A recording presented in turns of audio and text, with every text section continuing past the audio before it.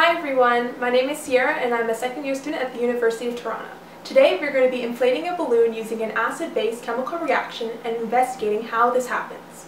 The materials that you will be needing are vinegar, baking soda, a funnel, a balloon, a spoon, and an empty bottle. First, start by taking your empty bottle and filling it with around half a cup of vinegar.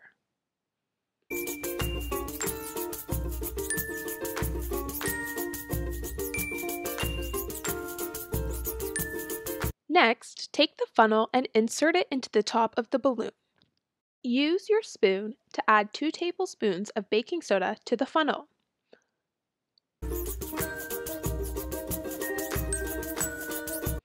Carefully maneuver the funnel so that all the baking soda ends up inside the balloon. Place the open end of the balloon containing baking soda over the lip of the bottle containing the vinegar. Be careful not to spill any of the contents from the balloon into the bottle. You can now add the baking soda to the vinegar by holding the balloon in an upright position. Watch as the balloon inflates. This is due to an acid-base chemical reaction. This happens from a chemical reaction. All chemical reactions start with reactants, which are our starting materials. They combine and produce our products. The chemical reaction that occurs between baking soda and vinegar is called an acid-base reaction. Acid-base reactions produce 2 products, one being water and the other being salt. In this acid-base reaction, vinegar, our acid, reacts with baking soda, our base, to form sodium acetate, the salt, and water.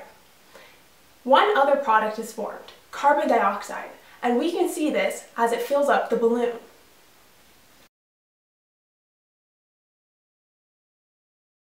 In solution, an acid produces hydronium and a base produces hydroxide.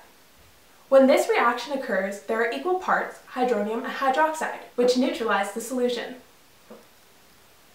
An example of an acid-base reaction can take place in the human stomach. The stomach is filled with something called hydrochloric acid, which is very strong and good at breaking down the food we eat. Sometimes our stomachs produce too much acid, which can give us an upset stomach or even heartburn. When this happens, people often take an antacid, which is simply a base. Because antacids are basic, they react with the hydrochloric acid in our stomachs and help neutralize some of the acid. This effectively settles our stomachs. Thank you all so much for watching. Be sure to try this experiment at home and send us your pictures. Don't forget to like and subscribe. See you next time!